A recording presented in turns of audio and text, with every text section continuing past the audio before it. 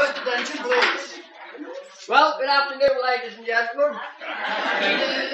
It is nice to be with you again, and I'm sure we're going to enjoy ourselves this afternoon. A couple of short jokes. One's about a budgie car, and the other one's about the parrot. Well, there's this here chap, but he wanted a pet, but he didn't know what to get. They said, well, what did he get? A budgie car, then? Easy to look after. So he goes down to the pet shop, and he said to the bloke, he said, I want a budgie car, but I want a good one. The bloke says, they come to the right place. And he says, see that budgie up in that cage there? He said, no, that one's somewhat special. He said, mine's costly. He said, how much? He said, £100. £100 for a budgie car? He said, it must be special. He said, well, what is special about it? He said, well, I'll tell thee. He says, it lays square eggs, the size of duck eggs.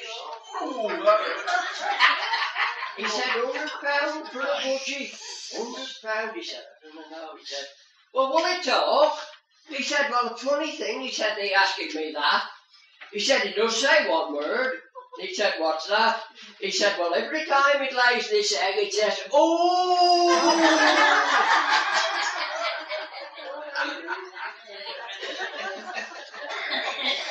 Well, when we lived at Down Park, there's a woman down the road there, and we got a parrot. Now this parrot, he could do anything. He could talk his head off. So anyway, this woman said to the parrot, I said, look, I said, I got to go down into town. I said, and the coalman's coming.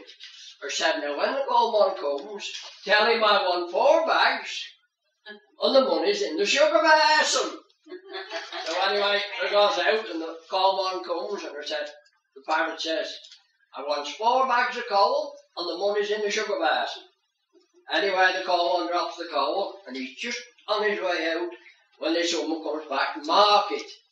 So anyway, the coalman said, Mrs., he said, that parrot alive? He said, he's a beauty. He said, would sell it me. He said, he's a fine talker, that is. And the parrot says, oh, he said, I can count as well. He said, he's only dropped 3 bags.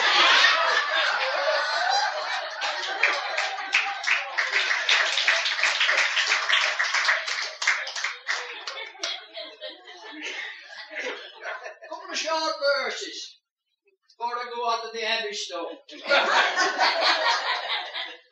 The first one, busy words. Of his front end is sweet and kind, but never trust of his behind. Of he can sting if it can sit, so always keep in front of it. And the next one, for Gail. On the chest of a barmaid called Gail was tattooed the prices of ale. And on her behind, for the sake of the blind, was the same information in Braille.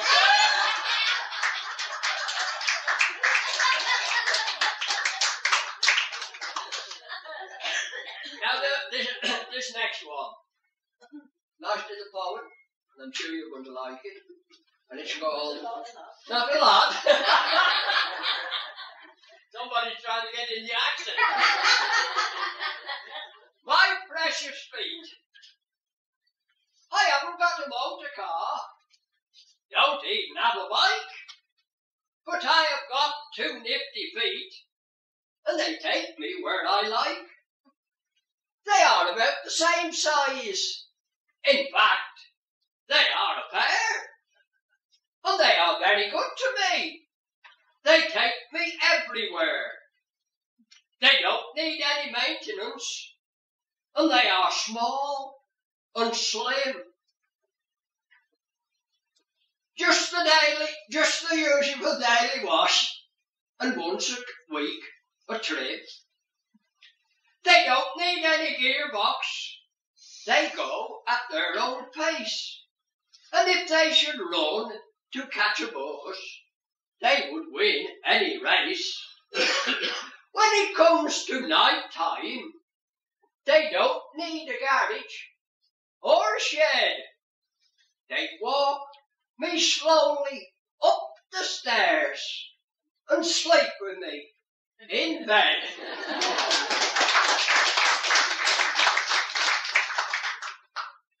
Now, I had a tape recorder sent to me a few weeks ago, and this fella was born in 1920.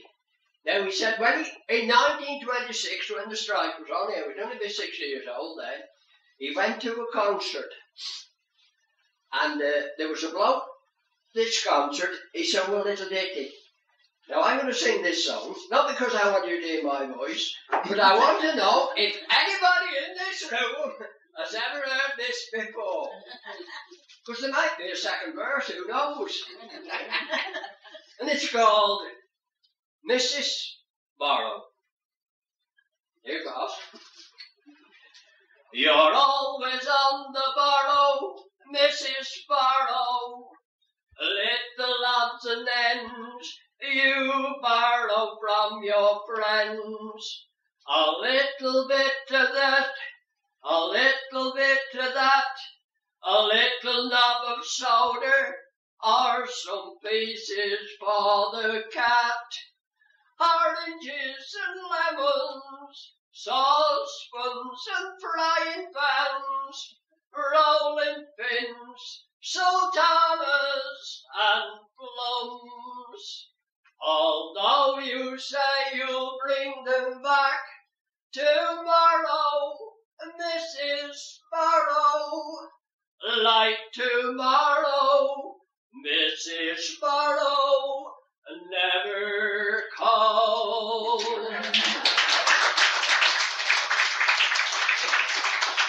Everybody heard that before? Well, that was 1926. I think the bloke must have been dreaming, you know. Right, now I'm going to do a little song, and I've only ever done this once, but I'm trying to learn it, so I hope that you'll bear with me. I got to get dressed up for this and all.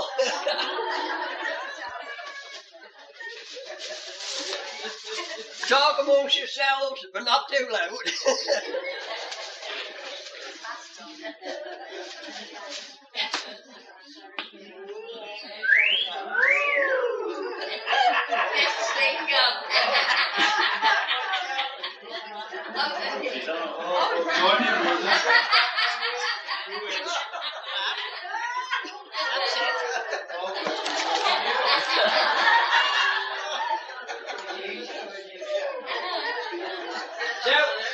I'm not saying the tune's the correct tune as it should be, but that doesn't matter.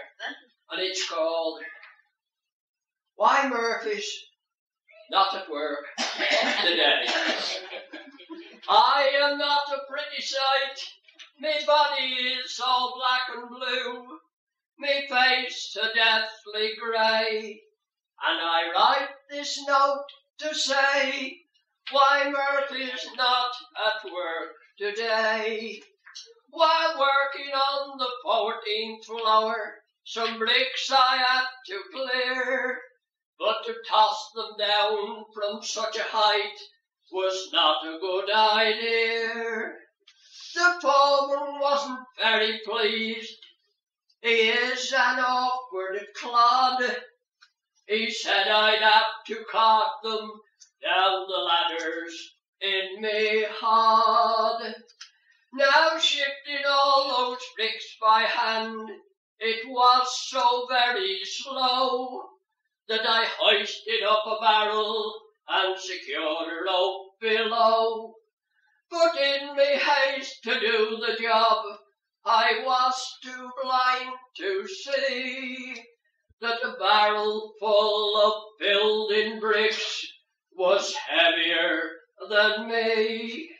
And so when I untied the rope, the barrel fell like lead, and clinging tightly to the rope, I started up instead. I shot up like a rocket, till to my dismay I found that halfway up I met the blooming barrel coming down. Now the barrel broke me shoulder, as to the ground it sped, and when I reached the top, I banged the pulley with me head. I clung on tightly, numb with shock, from this almighty blow, and the barrel spilled out half the bricks, some 14 floors below. Now when those bricks had fallen from the barrel to the floor, I then outweighed the barrel, and so started up once more, still clinging tightly to the rope, my body racked with pain, and halfway down I met the blooming barrel once again. Now the force of this collision, halfway down the office block, caused multiple abrasions and a nasty state of shock. Still clinging tightly to the rope, I fell towards the ground, and I landed on the broken bricks that the barrel had scattered round. I lay there groaning on the ground. I thought I'd passed the worst, but the barrel hit the pulley wheel, and then the bottom burst. A shower of bricks rained down on me. I didn't have a hope, and as I lay there bleeding on the ground, I let go the ruddy rope. The barrel then grew heavier. It started down once more, and it landed right across me as I lay there on the floor.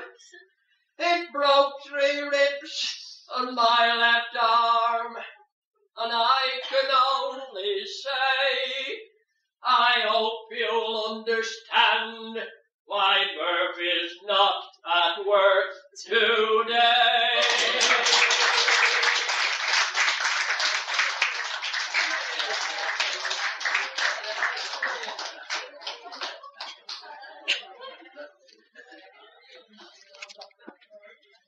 I'm supposed to follow that.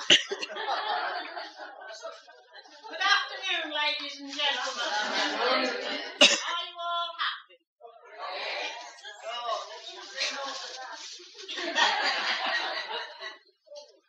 Two mates were talking. One said, do you know the other day I was walking past this house, and this woman come running out, and a bloke followed her, and he began to knock 7 bells out of her. So I went up to him, and I said, you ought to be blooming well ashamed of yourself. You are a coward. Fancy hitting a woman like that. Why don't you hit a man? His mate said, well, he said, what happened next? He said, I can't remember. I didn't wake up till next morning.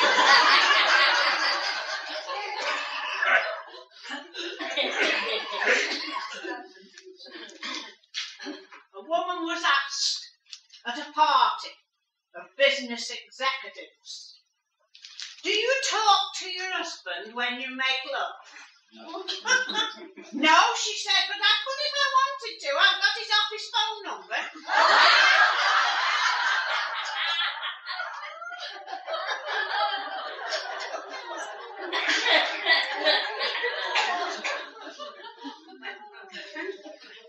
A man went to the circus for a job. He'd always fancied working at the circus. So the manager of the circus said to him, he said, well, what sort of a job were you thinking of doing? Oh, he said, anything. I'll have a go at anything if I can work in the circus. So he said, well, I tell you what, he said, how do you think you would like to be a lion tamer? Well, he said, I don't know, but I'll have a go. He said, well, you come along with me. He said, I'll take you into the ring, he said, where they practice, see?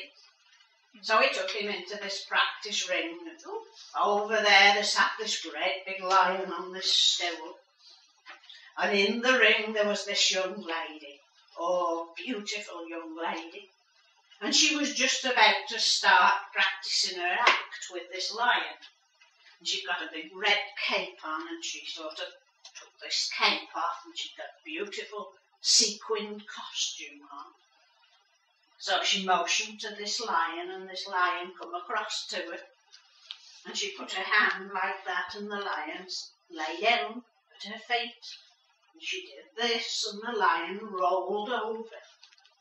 And so the manager said to that chap, he said, now you've just seen what this young lady's done. And he said, yes. He said, well, now, he said, how do you think, he said, you'd go on, he said, doing that? Well, he said, it looked easy enough to me.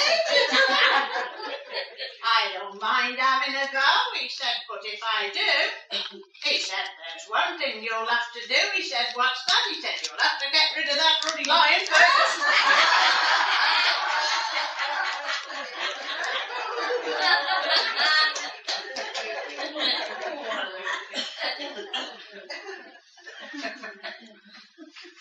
Right. Just just one more before I do one or two poems for you. This is the mother. She's getting really worked up because Mary was shouting so much at her brother.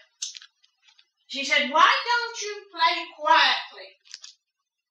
See, she said, your brother, he isn't saying a word.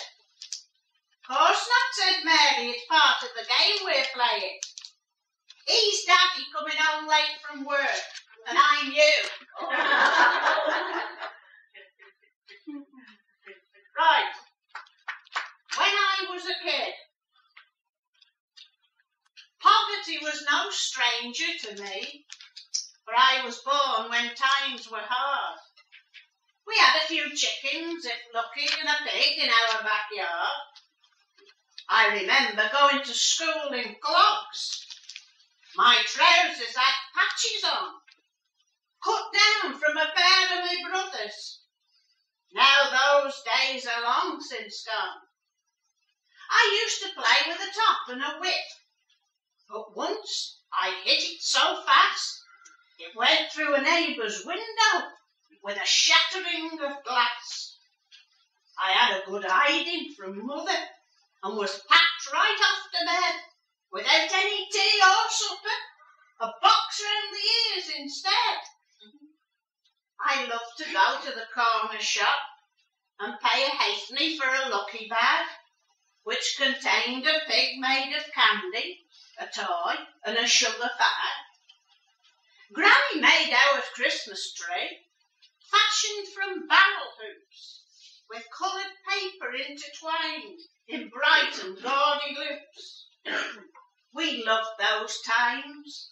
They were magic as we sat by the fireside, snug and warm on an old pegged rug, no matter what the weather outside. We may have been poor, but folk were friendly and helped each other along. And even in the hardest times, we could always muster a song. Yes, those were hard and happy times, as we think of the things we did. But looking back, we find no love did we lack in the days when I was a kid.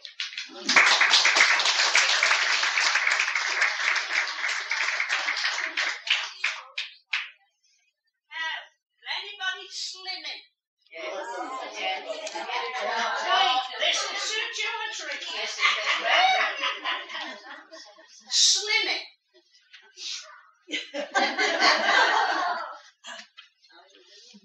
The ladies of the fellowship were discussing various ways which could be used to lose some weight. with this present slimming craze. How to avoid eating too much rich food that made one put on weight, and instead do some exercise, which they would find simply great. One lady said that her neighbour ate lots of bananas each day and drank gallons and gallons of coconut milk to try to slim the fat away. The members who were interested in this asked, "Did you much improvement see?" "Well," she said, "she hasn't lost much weight, but my, you should see her climb a tree."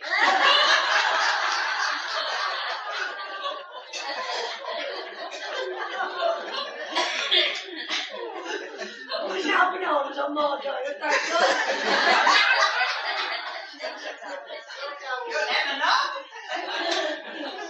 Now, ladies, this is one for the ladies. If you can think back to the time when you first got married, I don't know, I think most of you will agree with this. You could never do anything the same as their mother, could you? No, that's true. You know, somebody said that's true, yeah. Somebody knows about it, yeah. You could never do the same as their mother, could you? You couldn't cook the same as their mother. You couldn't iron the shirts the same as their mother. You didn't starch the collars the same as you couldn't do anything, could you? The same as their mother. It was true, wasn't it? Oh, well, you listen to this. It's called dinner time. He frowned at the plate on the table. He prodded the meat with his fork. The potatoes were hard and the meat underdone. He said it just looked like black coke. "Why can't you cook like my mother?" he said. "This pudding's all hard and too sweet, and the custard's all fat and lumpy. Seems like you've been making it for a week." Now, my mother's pastry was so light and flaky. Her trifle was a perfect delight. Her Yorkshire puddings well risen and tasty, and her soufflés a wonderful sight. "Just look at this tea. It's like water. You need lessons from mother, I fear. This dinner's not fit for an animal to eat. It really is too bad, my dear." "Well," said his wife, "I'm glad you said it, because your mother cooked the dinner."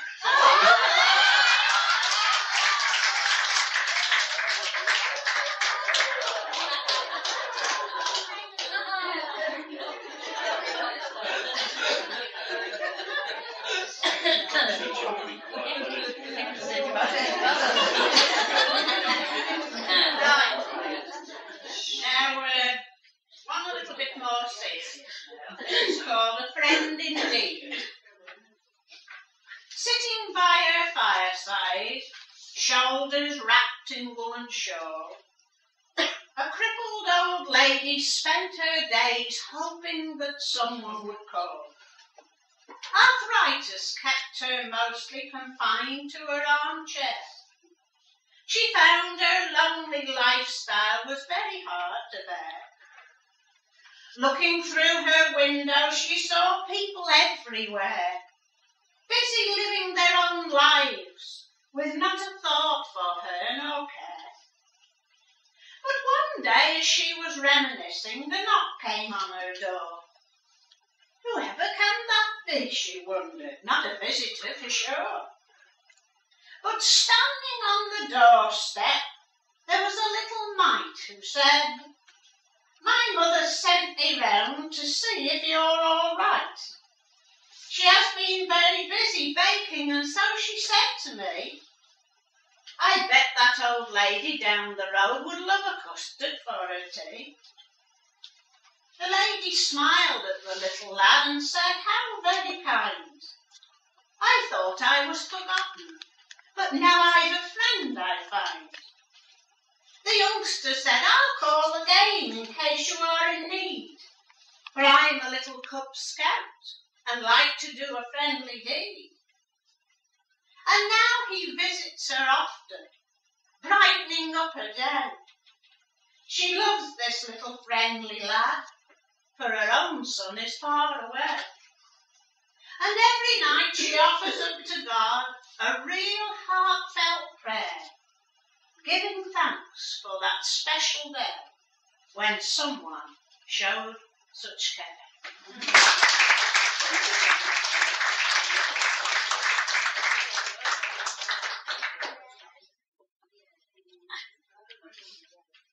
Two chaps out to work, been out to work for the master. Down applying for this job. The one was very, very nervous. And his man Bill said, "Oh, don't worry." He said, "I'll go in post." He said, "I'll go in and I'll come out and I'll tell you all about it." He said, "Don't worry about it." Anyway, Bill goes in and the bloke says to him, he said, "If you were driving a crane," he said, "and you had an accident," he said, "and you lost one of your eyes," he said, "what would happen?" He said, "Well, I'd be half blind." He said, "What about it affected both your eyes?" He said, "And you couldn't see at all." He said, "Well, I'd be totally blind, sir." He said, "That's all I want to know." He said, "I'll let you know." So he goes out and he said to his mate, "Dead easy. All they got to say, half blind." Totally blind. Anyway, he goes in and the bloke says, "Good afternoon." He said, "Now, I want to ask you a few questions." He said, "Quite simple." He said, "Just want to, So he said, "Now, if you had an accident," he said, "and you had one of your ears cut off," he said, "and you couldn't hear at all, you couldn't hear through that ear," he said, what would happen to you?" He said, "Well, I'd be off blind, sir." He said, "Well, what about if you lost both your ears?" He said, "and you couldn't hear at all." He said, "Well, I'd be totally blind, sir." And the fellow said to him, he said, "Well, how do you make that out?" He said, "Well, me cap would fall over me eyes, sir."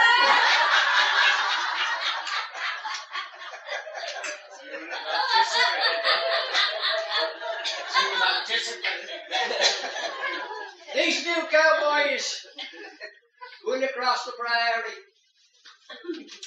And one of these cowboys, he was a very, very nervous type of the bloke. Although he was a cowboy, wore a big hat, he was still very nervous. He kept looking behind him, looking to the right, looking to the left. And he said to his mate, he said, "I'm sure there's an Indian," he said, "following us." So he said, "Well, how big is he?" He said, "Oh, he's only that big, like." And he said, "Oh, don't worry about him." He said, "We can't do nothing about it. No, we'd rather shoot him. He said, bullets would have right him." So he went on for about half an hour and he said, "That Indian's still following us." He said, "Well, how big is he now?" He said, "Well, it's that high now." He said, "Oh, don't worry about him." And this went on several times. And he said, "Well, how big is he now?" He said, "Well, it's that high now." So he said, "Forget him," he said, "forget all about him." He said, "It's no good wasting bullets." So anyway, they went into a saloon. They'd having a drink there, they'd had a pint or two. Then this one cowboy, he said, "You know, it's that Indian," he said, "was following us." He said, "He's sitting up in the corner." He said, "Well, how big is he now?" He said, "Oh, he must be 6 foot." He said, "Well, shoot him." He said, "I can't shoot him." He said, "Why ever not?" He said, "Well, I've known him since he was that high."